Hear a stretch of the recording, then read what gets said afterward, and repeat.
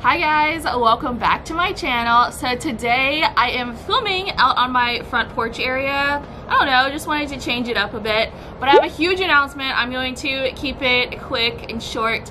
But I am going back to school. I'm going to technical college. So I'm going to be in school to become a surgical technician. So the responsibilities are helping the surgeon get all of the instruments prepped and ready for surgery. And I know this sounds crazy, and I think I mentioned this months before, but like it's been quite a process on like getting in the program, getting information, and like all of that stuff.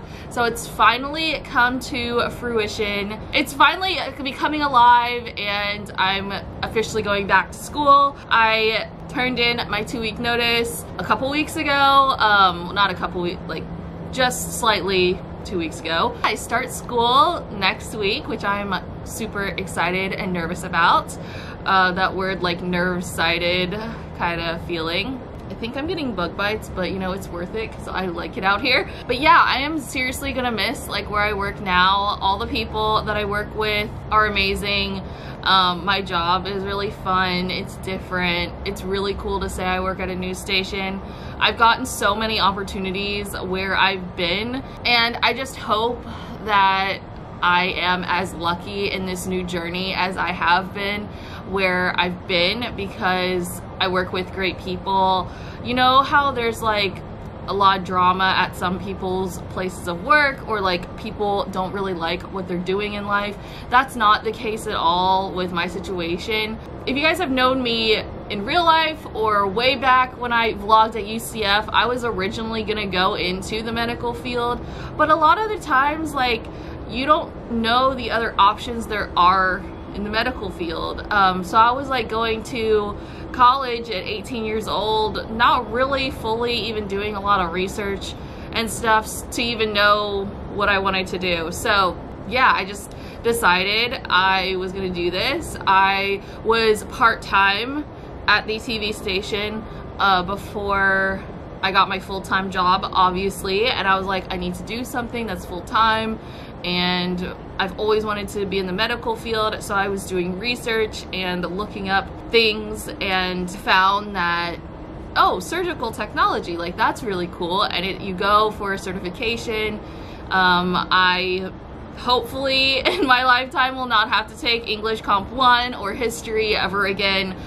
Unless I wanted to go back, I'll probably have to retake those classes, which never say never, but I don't want to end up doing that because I really don't like those classes. Yeah, I'm kind of just being long-winded right now, but I just want to like get it all out there, and like this is official, this is real, this is happening, and yeah, I'm like excited, and I just see a lot of opportunities. And if I want to go back to school, like I can, to get my nursing degree, or you know, just like anything like that.